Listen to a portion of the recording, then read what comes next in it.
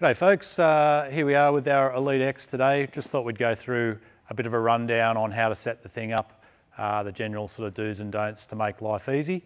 To open up the Elite X at the start, got to take the boat rack over. So I generally find with a bit of rope, it makes it a lot easier to loosen it off and pull it back over at the end of the day. So just hook that guy on.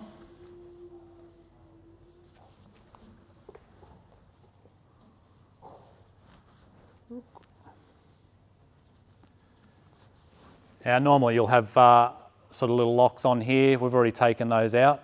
Also around the other side, on the driver's side, on the Elite X, there's a few little pins to pull out on that side as well. So we'll just walk around and show you those.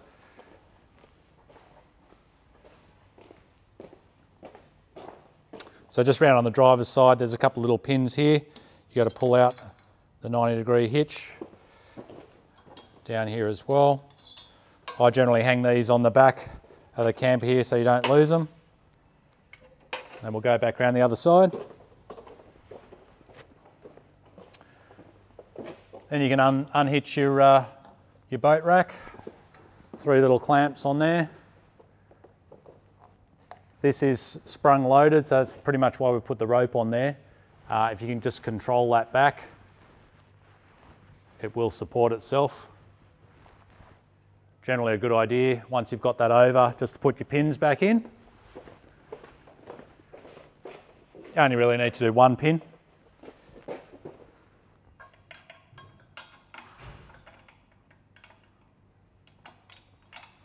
Just lock that away, doesn't cause any trouble. Then you've got your 4 little latches to open up the top as well, so undo those.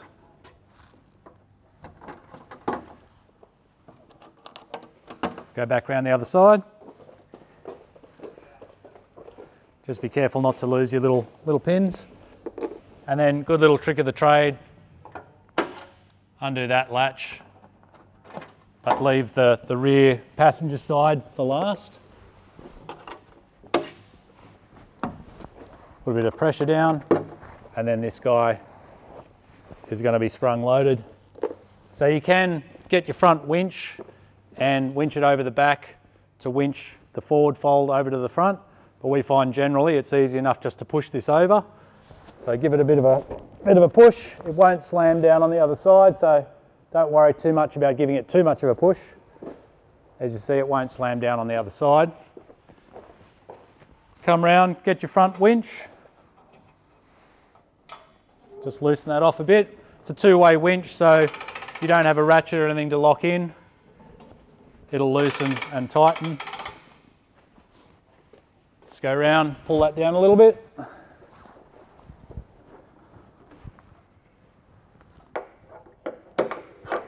And pull that down. Winch it down just so you don't flush down to the top of the camper. Don't need to crank it down too far. Next we'll show you how to put the poles internally and set the internal frame of the tent up. So we'll now show you how to set up the tent inside the Elite X. Once it's forward folded, you've just got rear gas strut that'll fold up by itself for your rear wall. Then into your door. These little latches, they're sort of a two tier, so twist them once. It still actually won't be open yet. Just nip it again. That'll open it up, fold down your ladder.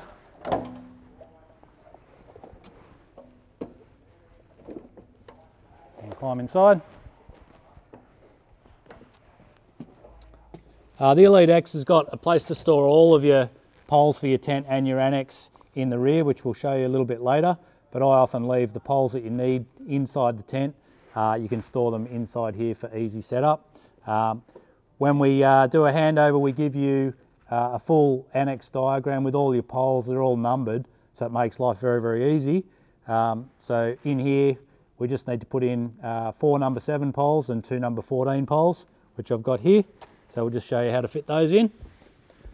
So basically, generally work from the front to the back. You sit up on the bed, push the poles forward, Slide across to the other side.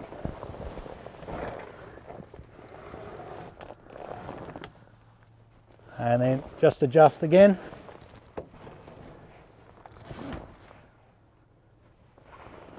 The front bit's out.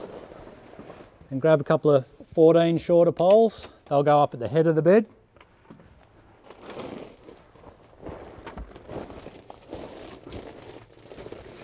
They just C-clip onto the end.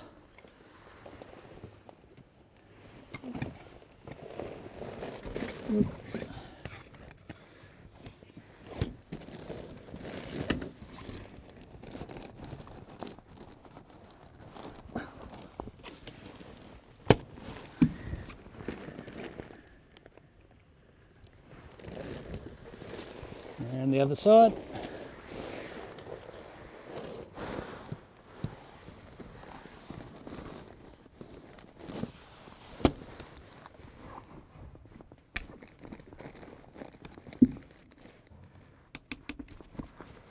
And then you just need your 4 number 7 poles.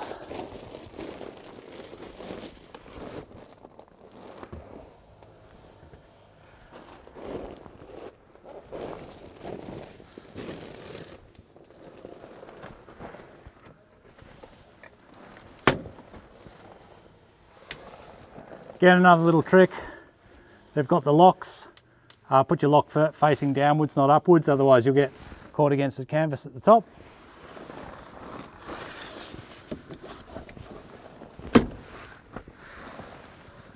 Just extend those out, lock it into place.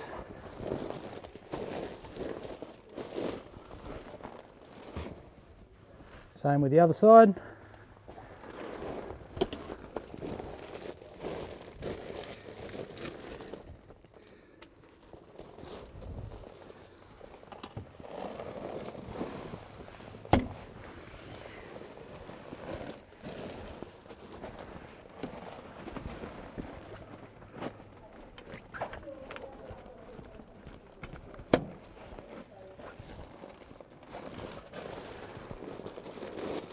Then you also have your vertical poles.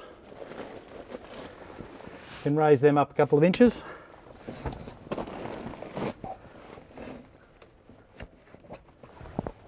On both sides.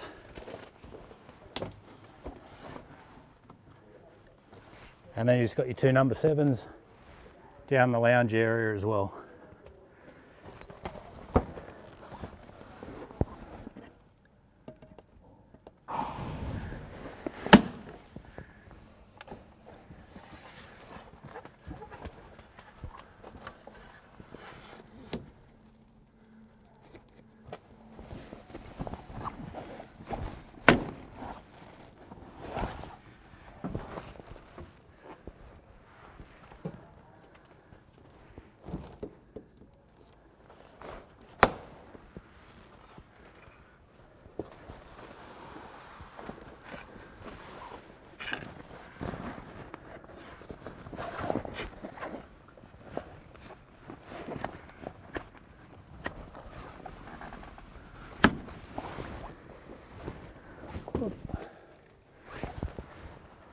Then last but not least, you've just got your rear holes to extend up as well.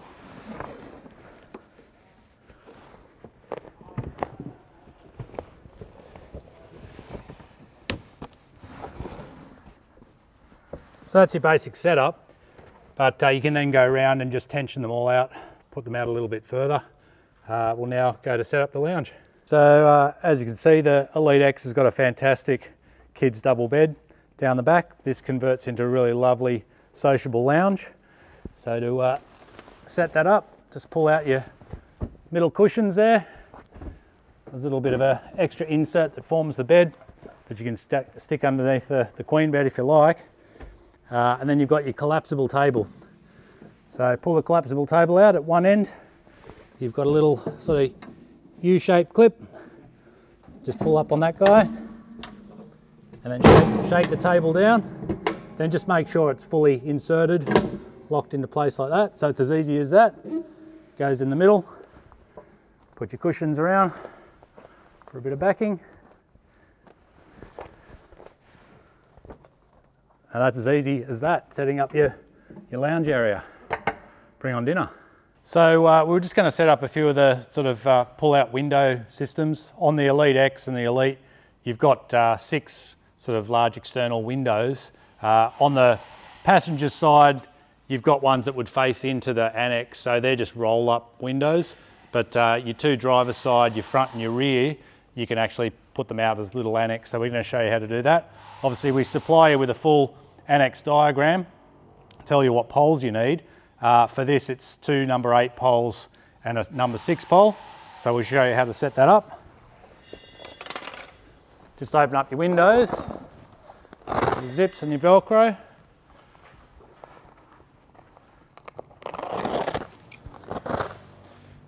Get one of your number 8 poles, have the little hook on it.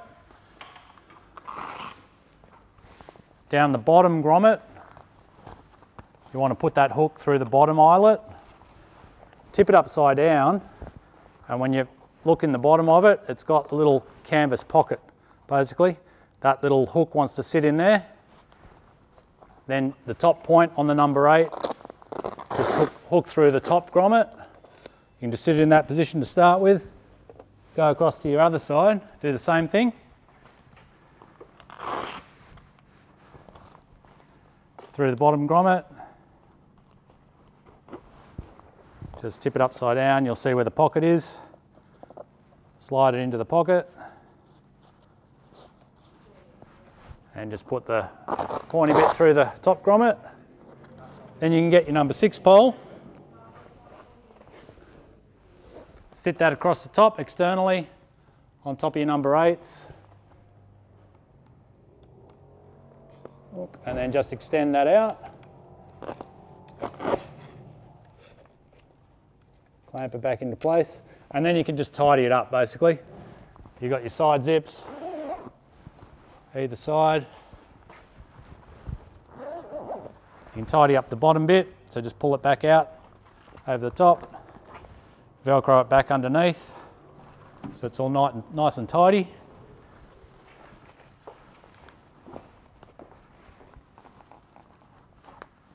And then if you like, you can extend your number 8s a little bit as well, just to give you a little bit more tension.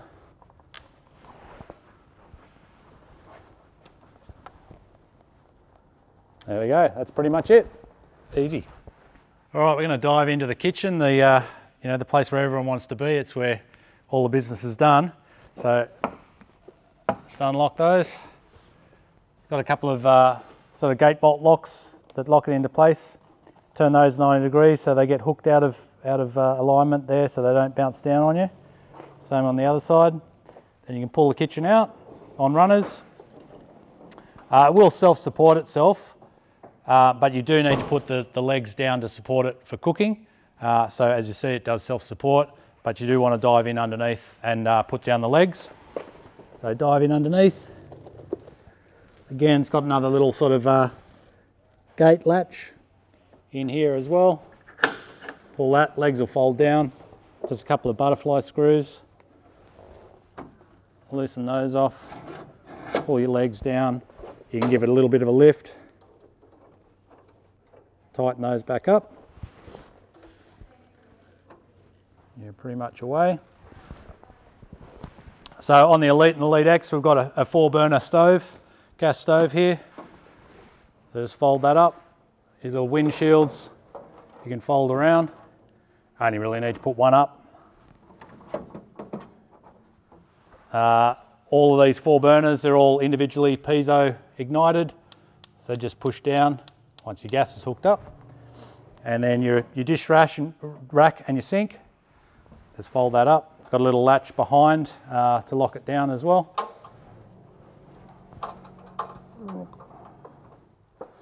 So just tension that guy up. That'll keep it all locked away. A couple of lights on your kitchen as well, which is awesome. So a little cooking light on a little arm, comes out. No actual switch on that. You do need to plug that in, power cord. So just down below here where your water hoses get connected, pull that guy out. Just around the bottom, it's got a little dimple at the top of this circular black piece. Just up in here. that'll stay to the top. Just run it across here, plug it in, and then your cooking light's away. Your other kitchen light, a couple of buttons over here at the control center. Top one's going to be your kitchen light here, and then you've got a couple of pump switches as well. So we have two forward folds, the Elite and the Elite X. This is the Elite X, which is slightly spec'd up and does have plumbing for hot water back to the kitchen, which you can run a hot water system from the drawbar back here, whereas the Elite has only got a cold water system, so cold water running to here. So you do have two pipes, I guess, for hot and cold, which are labelled. Two hose pieces that insert. So obviously clear for cold, orange for hot. And just run those from the kitchen across to the camper.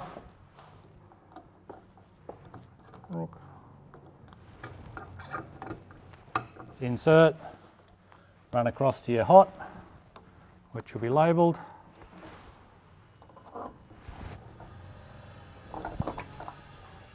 And you can do the same with your cold, then you're pretty much away. You've got a mixer tap on here. We'll run through the hot water system if you have a gas hot water shower, how that'll run back through to the kitchen here a little bit later on. But you've got that, then you just got to hook up your gas hose around the back. So both the Elite and the Elite X will have a really nice easy bayonet fitting in the back of the camper. Just pull out your gas hose from the kitchen. Probably a little bit tricky to see, but underneath there's a plastic cap holding the gas in. Undo that, just plug your bayonet fitting in.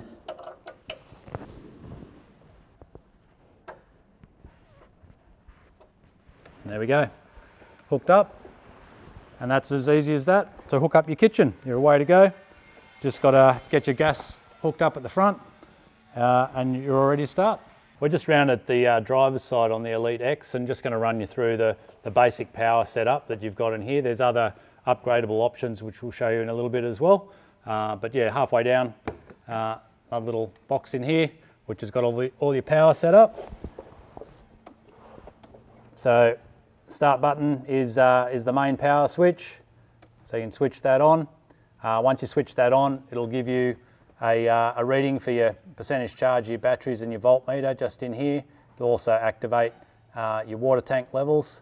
So your Elite and Elite X forward folds have got 160 litres of fresh water capacity, but 2 tanks in here.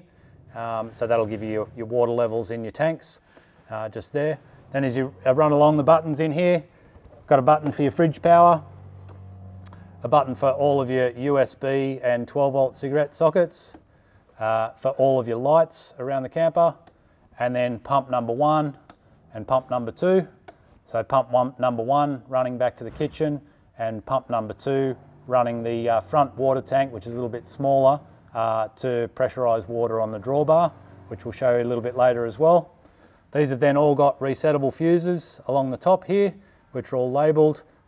If there's any trouble, they might pop out, but they're resettable fuses, not replaceable fuses. So just pop those back in. Moving back to the top here, you've got a 40 amp fuse above the power box. That actually is the Anderson plug running from your vehicle back here to the camper. So if this trips at all, there might be an issue between the power between your vehicle, the tow vehicle, and back to the camper here. That's just resettable like that.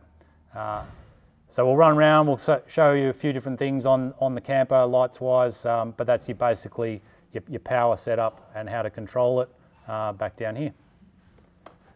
So we've got all our power on over at the power box. We're now back over to the passenger side, entry into the camper. You've got another couple of 12 volt cigarette sockets down here, and also USB power socket there as well. Now we've also turned our number 1 and number 2 pump switches on over in the main power box. If we then run back around to our kitchen, you've got the 3 switches around here as well. So the top switch we mentioned is the light. Your next 2 switches down are activating the 2 water pumps. So they'll come to light when you switch them on. So You can leave your main number 1 and number 2 pumps on over at the power box, but this will activate and deactivate or switch them on or switch them off back here. So you can be turning number 2 pump off here or number 1 pump off over here as well. So for example, if you've got the kitchen sink, you need number 1 pump switch on around the power box and then turn your other one on here, and then your sink will be active as well. If you've got a hot water system set up on the front, then the tap in the sink is just like a mixer tap, give you hot and cold. So we've got our power on, so moving back into the camper, there's 3 little light switches as you move into the camper down here. I'll move across to the other side, you might be able to see them a bit better. So you've got your tent light around the back, your front or bed light, which is dimmable and switch offable when we go inside, and then your entry step light as well. And then you've got your Bluetooth radio up here as well, which you can turn on and off. So we'll dive into the camper. Got a few other cigarette sockets and USB sockets around the place, so just up under here, these are all standard. You can dive up into the bed area. And so if you are up in bed, so you don't need to get out of bed, you've got a dimmable controller up here. And then you can also turn it off when you're going to bed. Nice and comfy. Okay, so you've also got a lovely privacy screen in the bed area as well. Pull that down. I'm going to bed now.